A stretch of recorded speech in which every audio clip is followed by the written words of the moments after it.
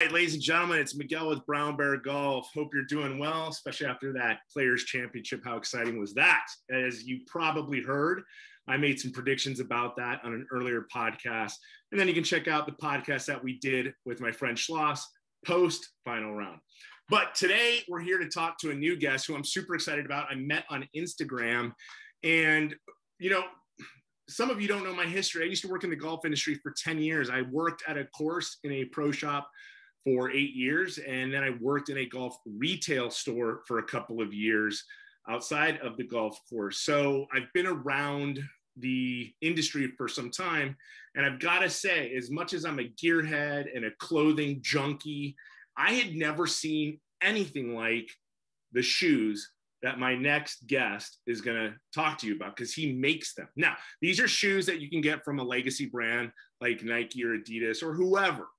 But what he's doing with them is phenomenal. And it is reminiscent of what people do with their Harley Davidsons. It's reminiscent of what people do with leather work when they have an artisan craft it. And I had never seen anything like this. As I've gotten into the Instagram community, I see this customization process facet of the game that's just blowing my mind. I see what people are doing with putter heads these days. It's fantastic. I see what they're doing with iron heads, with distressed looks, rust looks, blacked out. I mean, it's phenomenal. I'm super excited about this. And like I said, I've never seen anything like this at all. So I'm super excited to introduce our next guest, who I said I saw a picture of the shoes that he made and started following him. And it turned out he's local, close to me in Phoenix, Arizona. And we started chatting. We've started chatting golf. And I was like, I got to have him on, because more people have got to know about what he's doing. So ladies and gentlemen, I want to welcome Frankie from Sonoran Sole. Frankie, thanks for coming on to the show. How are you today?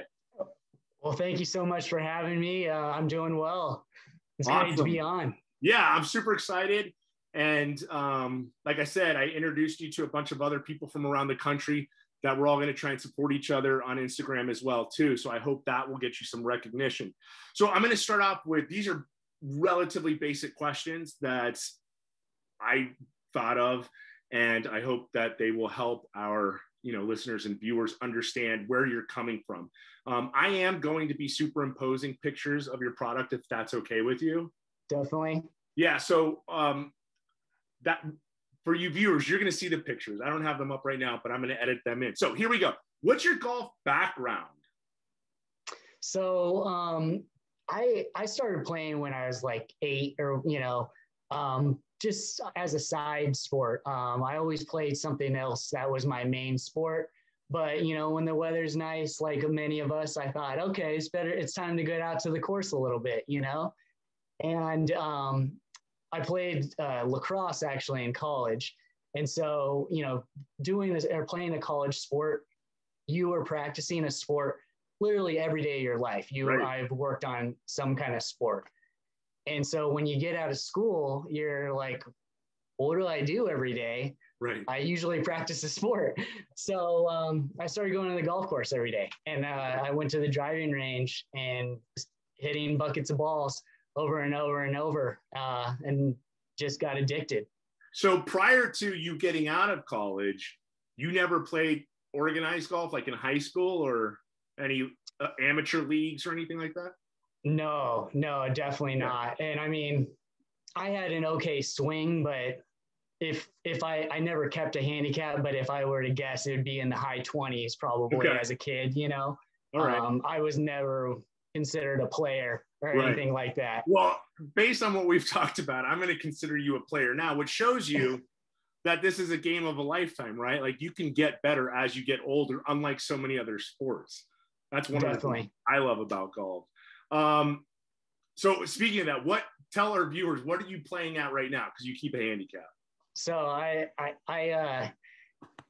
will say that part of the handicap is I did have a daughter about a year and a half ago. Okay. And so she factors into the handicap for sure. But I'm up to 1.9, so I'm doing okay. All right, dude, that's awesome. Keeping it somewhat together. Yeah, that's amazing. Oh my God. I thought it was 3 something. Now I feel, excuse me. Wow. That's all right. 1.9. So guys, ladies, he's good at golf. And guess what? That's not the only thing he's good at.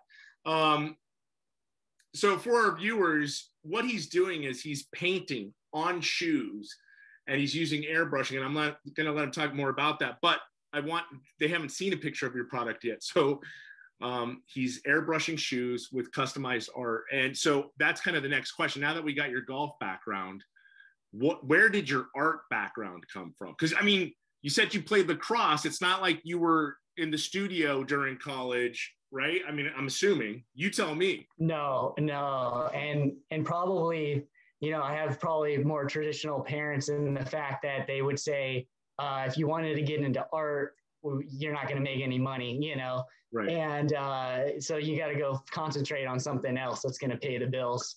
But, you know, since I was a little kid, I actually was always into drawing and painting, and mainly drawing though, and cartoons.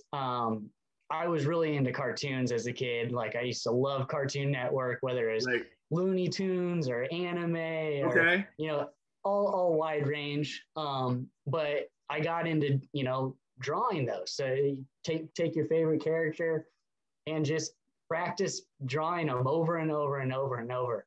And so that's really where like my main art background is. I just have always drawn on the side. Or, you know, painted. I got into painting a little bit in college, but nothing like I would say is a masterpiece. But was it like classical painting, like with oils or pastels versus the airbrushing?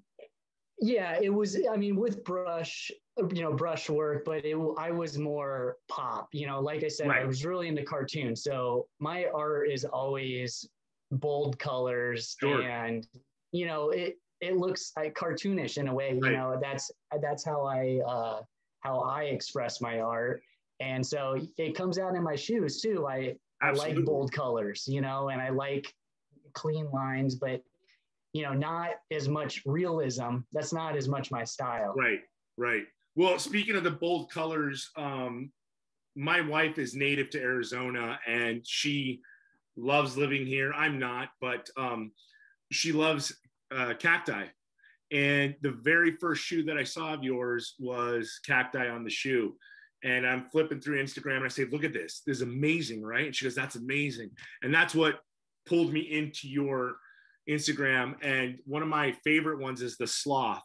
So I'm going to show both of those shoes up here. I really like what you did with the Chicago skyline, which is more realism. I liked your New Mexico or the balloons, the hot air balloons. Yeah, that was New Mexico. Yeah, my wife used to live in Gallup, and Gallup has the second largest hot air balloon festival in the country, next to I think San Antonio, which is also obviously in New Mexico, right? Or wait, no, Santa Fe. Right, Santa Fe. Sorry, not.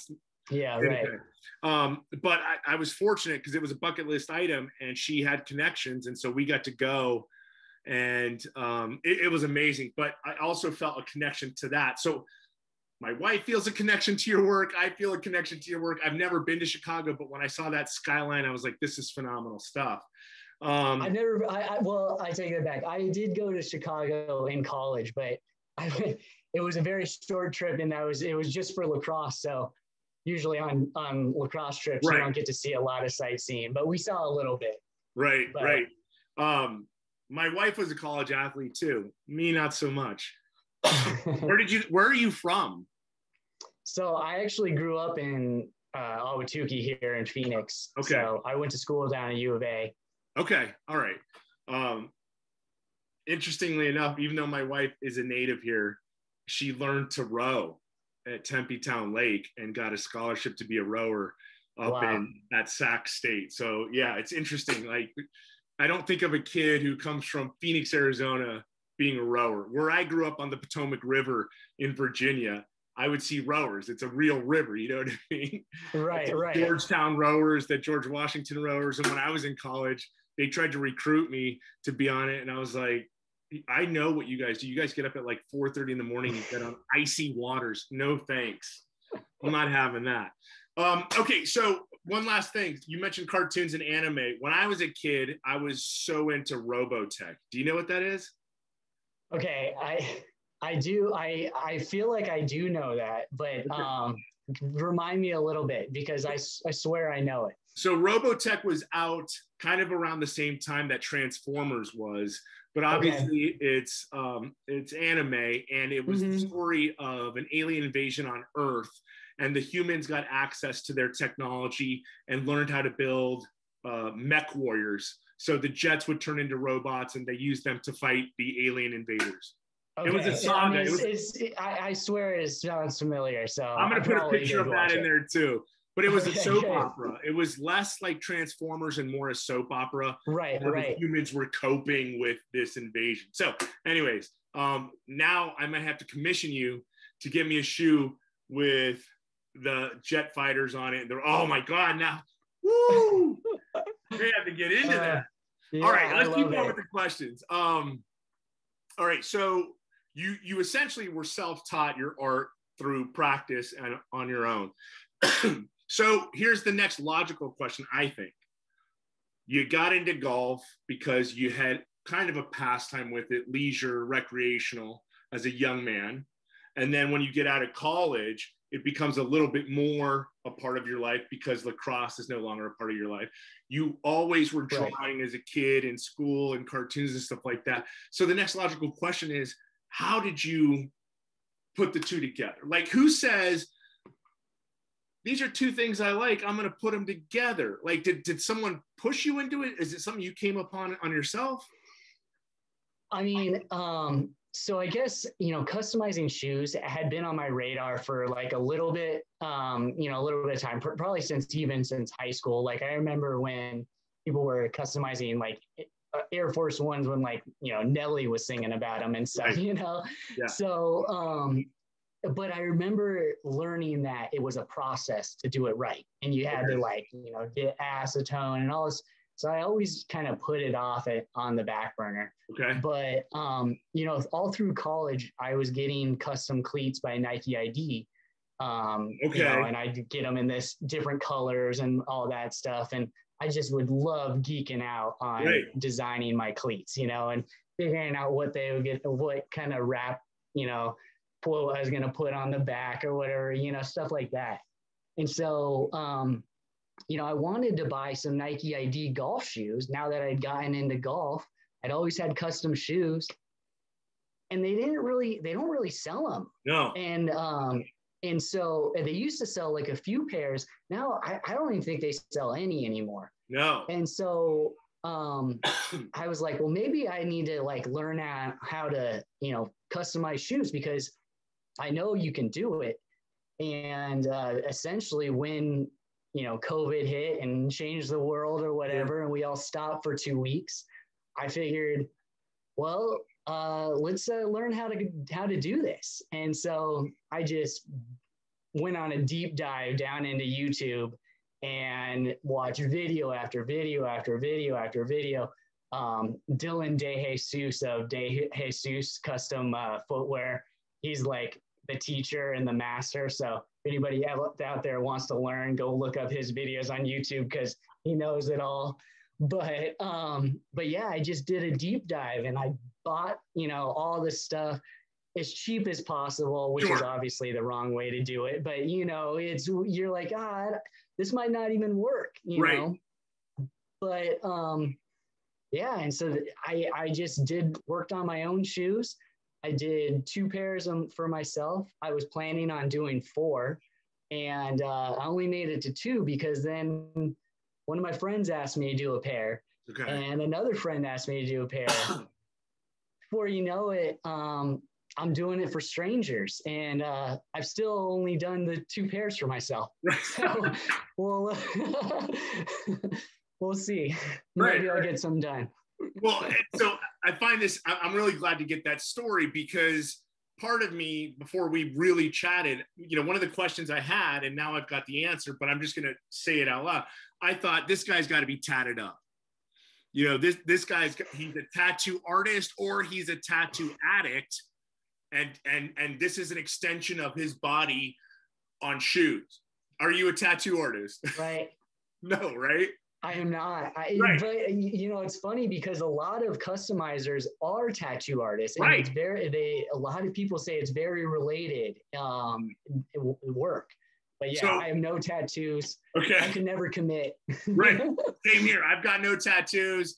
But yeah, I mean, I immediately assumed that you were a tattoo artist or a graphic design artist, or maybe I had a background briefly in the film industry. I thought maybe you were like a storyboard artist or something like that. The fact that I now know that you had the background like you did with golf from your earlier years, but then you fine-tuned it, right? You said you were a 20 plus handicap. Now you're playing at 1.9. You said you used to doodle cartoons, and now you're selling products because people are wowed by what you're doing. Man, you're an inspiration to me now, because I'm 44 years old and I'm thinking like, I'm not really good at anything. Like, is there something I could sink my teeth into and get good at? And now I see what you're doing. Super inspirational, man. Let's see here. Yeah, I mean, I had questions like, maybe if he's not a tattoo artist, maybe he's got a Harley, or maybe he's got a classic car that he does paint work on or something. This guy's got to have some background. But the fact that you were just like, I wanted some Nike ID, they didn't have it, so I did it on my own. That's amazing, right? Like that. Yeah, right. God dang, that's kind of how it works. Yeah, that's a simple way of it. But yeah. So I didn't have what I wanted, so I made it. Right, exactly. Well, you know what's interesting about that? I started this YouTube channel and Instagram because my wife said, you're always complaining that the guys who talk about golf on your YouTube videos are all British or Scottish, and that none of them have brown skin. So she said, why don't you make your own videos? And, you know, here we are, right? Like, so I don't have an accent. I've got that is so funny. I've noticed that watching YouTube videos. Now that you think about it, but sometimes the accent's nice. You know, you're just trying to rest the eyes. You know, that soft British tone. Absolutely. Well, my meditation app, my sleep app, it's Andy, and he's got this English accent. And now my girls are like, can we listen to Andy when I put him to bed? So that British accent is soothing to them too, right? All right. Yeah. So since we have chatted a little bit before, I know you have a full-time gig just like I do. I guess my question is, you know, how do you manage your full-time gig, your family, the artwork, which is becoming a side business, is it not? I mean, this isn't just for fun anymore, right? Right. Yeah. Definitely. And then playing golf, right? Because these are things that seem like you're passionate about. So how do you maintain work, family, art, and golf? I don't do a lot of sleeping. That's one of the things you didn't mention there. Right. There you go. But yeah, no, seriously though, in a way, it's I'm doing something at all times of the day, you know. Right. You know, wake up, I hang out with my daughter and my wife, and then we go to work, and we have family time afterwards. And then we put her to bed, my daughter to bed about 7 o'clock. Oh, and that's from great. then until 1, 2, 3, whatever in the morning, I paint shoes or work on shoes. So wait, is that your regular routine? Like a nightly business. Yeah, that's like a nightly routine for me right now. You're literally moonlighting. Yeah. 1 to 2 or 3, and that's your daily routine. Yeah. You know what? If I could stay up that late, I might get good at something too. It's good. Yeah, that's awesome. All right. It's pretty quiet. It's pretty quiet around 2:30 in the morning in here, I can tell you. Wow. Dude. Concentrate on. That's insane, man. So I said this isn't just for fun anymore. It's a side business. So I think the next question for me is, where are you content with where it's at right now? Or where do you see the possibilities going with specifically your art? Like, do you see yourself, what if somebody wants to commission you to do a wall in their clubhouse? Or what if somebody wants you to put this on the sole of their mallet putter? Or, you know what I mean? Like, have you already been offered commissions to extend past shoes? Or are you thinking about clothes, hats? What's, yeah, I haven't thought about something like that, outside of it. I probably would be open to that. I've never really painted a wall before, so they'd have to be, good with that part. right. But I think, just like YouTube, everything's on YouTube. You can learn it, But yeah, I mean, I think that we always want our businesses to grow, Sure. And maybe ideally that one day it's what I'm doing during the day rather Right. than what I'm doing at night, Right. But yeah, I think that I'd love to grow beyond just shoes, Okay. or into more soft goods and stuff like that, Right. Fashion's always been kind of a side passion of mine too, although I have a lot of them, as you can see. But I think that would be a natural evolution of the business. Sure. There was a reason I didn't call it, Connell Customs like a lot of other people do, because I felt like if I was ever going to eventually make like a t-shirt, I wouldn't want someone else's last name on my chest, Sure. And so that's where I thought, okay, well, let's come up with something that could be more of a brand and more than just custom shoes, And so that's where Sonoran Sole really came from. I thought that it could be something bigger than just painting on shoes one day. Right. And I really, really like that you said not your last name, because ultimately your vision is it could be bigger than you. Right. Instead of thinking about just me, and I'm not crapping on people whose companies are named after themselves, but he said it himself. He's thinking of a broader vision. And I like that aspect, that this isn't just about me. It's not about customers, clients, or people identifying with me as an individual. It can be anything that they want to latch onto. For me, it was the hot air balloons and the cacti, right? It wasn't so much you.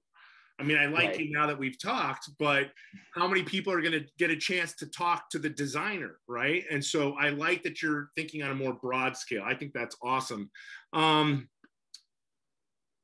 Yeah, so I'm looking at my questions. I apologize. I should be professional about this. Oh yeah, so we talked about you potentially looking at other aspects like clothing, possibly equipment. But here's the next question: what about other sports? Like if you get a local high school team that says, "Hey, we want customized shoes for our travel team." Travel teams have a little more money than a high school team, but whatever. Or some baseball team, NFL team says, "Hey, we're trying to hit a new market. Would you do something like this?" Are you open to that too, or are you a purist with the golf? No, golf is what got me into it. I mean, golf is my passion, but I think any of the sports would be great. And obviously, especially at that top level, whether it's the PGA, the LPGA, or, especially the NFL, MLB, NBA, I think all of that, it would be on the table. Right. And, there's guys in all those leagues wearing custom shoes right now. Absolutely. It's not maybe every day or whatever, but I think the market's only growing and people are becoming more individual. The owners are allowing players to be more individual too, which was, definitely didn't happen in the past. And especially like you think of baseball, they're just now coming on board to like, okay, yeah, you can do some of this stuff. But I think that's only going to open up. And I think there's an opportunity in all those sports. Right. I mean, I had someone contact me about doing bowling shoes, and I know someone who specializes in customizing bowling shoes. So, I mean, all sports are on the table. Right. There's a market for it. Right. Yeah. And I've talked with other guests before who get a little, and you don't have to talk with me details, but I had a podcast with two designers of clothes. They started small boutique golf fashion companies, and we didn't talk numbers, but you're bringing up some things that realistically are financially based, right? Like if you're going to start a business, you have to invest personally into it. But if you're going to grow the business, you've got to make money. And when you say that there's a bowling shoe customizer, that goes to show you that not only are people willing to spend money on customization, but they're willing to do it in places that we never even thought of, right? Right. Just like before I saw your stuff, I never thought of customizing golf shoes because that predominantly, I'm from Washington, D.C., played basketball in high school. That predominantly is a pretty urban thing, right? And so we're going to get that in a little bit more in the conversation. But making money affords you the opportunity to reach more. I mean, it is what it is, right? Some people are like, no, I want to be a purist in design and artistry. I'm not going to branch out. Other people are like, no, let's blow this thing up and hit as many people as we can. Let's spread the word that diversity and styles and inspiration can spread and they can be pervasive out there. And I love what you're doing, dude. And I hope it blows up for you. The other thing Thank you. I wanted to talk to you about was I've already given you some of my favorite, the cacti shoe with the desert. I love the sloth, dude, because those colors pop. I showed my daughters who are young, and I was like, what do you think of this? They're like, oh, wow, that's so cute.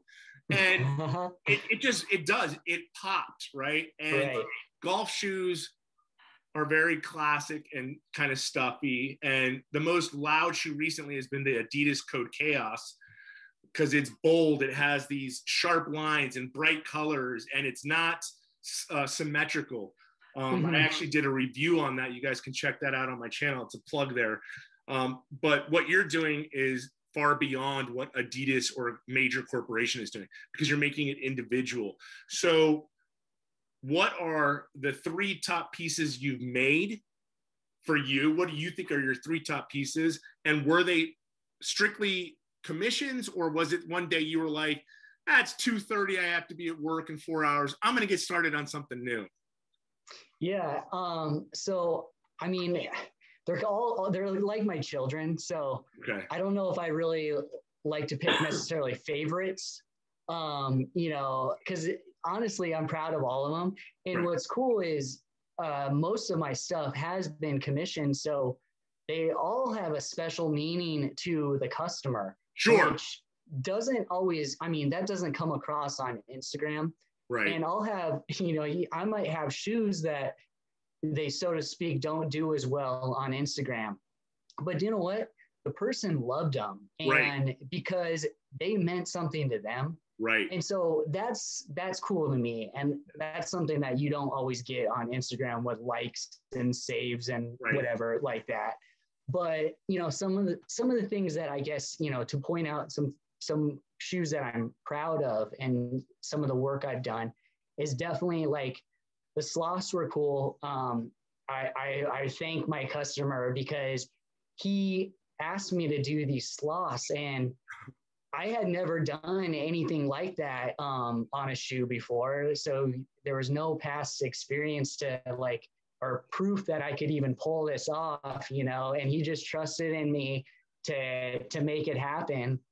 And so I love how those turned out. And, the shading, I really worked on shading, which is tough with an airbrush and stuff. And so I was proud of those ones. This other pair I did, and I'm sure you'll show them, but the Kansas City Chiefs pair I did, they were to celebrate the Super Bowl. And what I thought was so cool about them is I was looking at the paneling of the shoe, and sometimes it's hard because depending on how the shoe is paneled, you can't do certain designs on certain shoes because it's just going to look funny if it goes over a bunch of different layers and stuff. But the way that the back came together for these Kansas City ones, there was just a seam in the middle and it was just a smooth back. And I thought, what if we could make the back look like that seam was the seam of a football? Yeah. And put those laces on there. And sick. I painted the laces on. I individually put on dots of a football. So I mean, when you see them in person, you almost like want to touch the laces. Right. And they're not there. I mean, it's all paint. Right. So those are some of my, most proud moments Right. of like, my artistic ability. Sure. And then, I think always a fan favorite for me is really anything that's Arizona. Sure. And that's a lot of my pairs, and I think that's really cool because, growing up, I was the kid who lived in Arizona, and, California is always really cool. New York's always really cool. You go into stores and the artwork all says California or New York, and the pictures, everything, the clothing. I mean, I worked at Hollister in high school, which I'm sure everybody will laugh at. But, like, I worked at J. Crew, man, and the Gap. Yeah. But, like California was always the cool place. And right. Honestly, as an Arizona kid, you always had like a little bit of that jealousy of that, I wish I grew up in California. Right.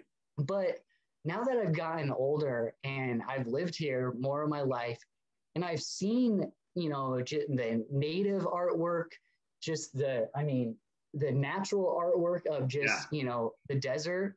I think there's a lot of things that we can appreciate as Arizonans. And that's actually really cool. Like you said, you saw those cacti on shoes, and you're like, nobody puts cacti on shoes. Right. That's exactly palm trees are all over the place. Right. But like, this is Arizona, nobody thinks Arizona is cool. Right. So, that I think is really, really special to me when I get to put something that shows the desert on the shoe. Yeah. Well, and here's the reality, despite our affinity for it, because we live here, right? The reality is our state population is growing, one, and two, people from all over the world come here to Phoenix and Scottsdale specifically for golf. And when they do see a sunset, when you see some of these mountains during the day, they're brown, but at a sunset, they turn all kinds of different colors. And so does the Sonoran Desert. I mean, the blues, the pinks, the purples, the yellows are things that I didn't see when I lived in the East Coast below a tree line. And I think that when people come visit here, and it's becoming more prevalent with our tourism industry prior to COVID, right? I think people are leaving with a sense of awe and a sense of reverence for everything that you just talked about, right? Definitely. Not just the sunsets, but the cacti. Certain plants that they've never seen and never will see anywhere else except in the Sonoran Desert, which is the most diverse ecosystem in the entire country, from what I believe. The number of plants that we have. So super cool, man. I want to touch back on one thing that I thought about when we were talking about business. You said it's a thriving market and it's something that's there. Bloomberg Business Weekly 2 weeks ago on the front cover of their magazine had a picture. I got to find it. I'll superimpose that also, of a sneaker with some gold chains around it. And it said the title, this is the front picture of their entire magazine. This isn't just a shoe. This is a commodity. And it's one that has outlived almost anything else during this pandemic, right? We want to identify with something. And with you, we can identify with something that we tell you, this is me. Or like what I saw, you created something and I said, I can identify with what this artist created. So I just wanted to jump back. I do this a lot. Sorry, that's how I go back and forth, thoughts going. All right. So we've talked about your kind of long-term goals. We've talked about the possibility of this blooming into something else. Right now, though, what are your short-term goals? Like, are you working on a project right now and you've got a deadline for a customer, or have you thought to yourself, you know what? I only have 2 for myself. I need my third and fourth pair. So I'm taking a break from the customers. I'm going to, what are your short-term goals right now? Yeah, well, yeah, I have multiple deadlines. So yeah, that's always, I'm always a little bit behind schedule probably, but I'm always an optimist. So I always think I can get it done. But yeah, I think in the short term, aside from taking care of my current customers, I'd love to get on a professional athlete's foot. Awesome. You know, I think that's be one of my next steps, you Right. know, and I have some people that are close, but haven't quite pulled the trigger yet. But I think that'd be one of my good short-term goals. And does it, you know, mean a whole lot? Maybe not really, you know, but I think it'd just help with some of the level of credibility. Right. And I just think it'd be fun, you know, Yeah, just to say that, you know. But yeah, I love painting for regular people too. Right. You know, everybody's got these backstories, and it's so much fun to interact with them and figure out what they want and why they want it. So. Right. That's awesome, dude. I think that's a great short-term goal. I didn't even, so here I've been talking about like, oh, he could be doing helmets for the NFL or whatever. And you went down a little bit more tangible. Let's get it on the shoe of a professional athlete first. I think that's a great short-term goal. So once I show your pictures and once we try and get people on your Instagram page, how can they get something done for themselves? Like, so I think the best way is just message me. You know, find my page and message me, and we go from there.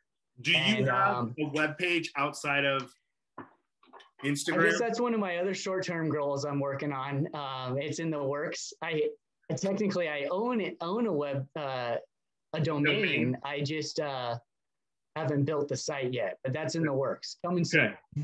So, but right now though, if they want to get in touch with you, it's going to be Sonoran Sole, Instagram. Yes. Okay. Yes. Awesome. And I'll put Instagram, that in. I am on Facebook too. Okay.